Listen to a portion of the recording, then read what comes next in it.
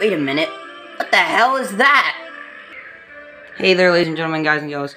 What is up? It is your boy, Speedy Sonic 14 here, and today I'm going to show you all the best way to play Mario 64 on your PC. Firstly, what you're going to want to have is something called Project 64. Now, it is an emulator made for, well, emulating games like Mario 64, which is the game that it is most used for. Yeah, this is my desktop. It's a little bit messy, but yeah. Anyways,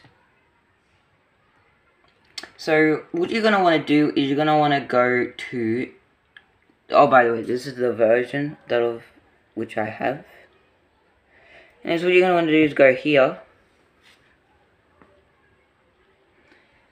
And, because with this version that I have, you can only use an Xbox controller. This is the button layout that you're going to want to do. You can take a picture if you like.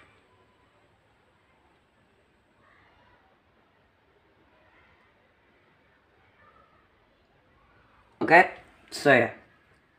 Once you've done that button layout, the version of Mario 64 that I'm using is actually the Odyssey mod, where you have Mario from Mario Odyssey. So you can throw the hat, you can become things, and I'll show you an example of that. I will become Toad. And now I'm Toad, I can move around as Toad, I can jump as Toad, hell, I can even go through this door as Toad. And then come back out as Mario. I can do the spin dash thing. So yeah. Also, with that button layout thing that I showed you, you'll notice that some buttons you can't use. That's because of reasons. Also, don't throw your hat while you're underwater, because then eventually this will happen and you will become stuck and unable to move until you find land. And then you can go back in the water and continue as normal. But it's just something I wanted to throw out. So yeah, just don't do it.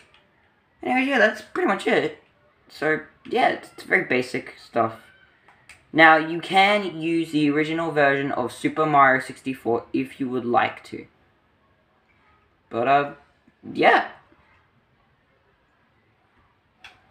That's pretty much it. So, yeah, this has been the best way to play Mario 64, in my opinion.